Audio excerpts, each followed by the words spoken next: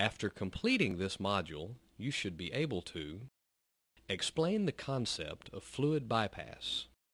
describe the design, function, and proper use of basic service tools, describe the different types of standard pulling tools and examples of each,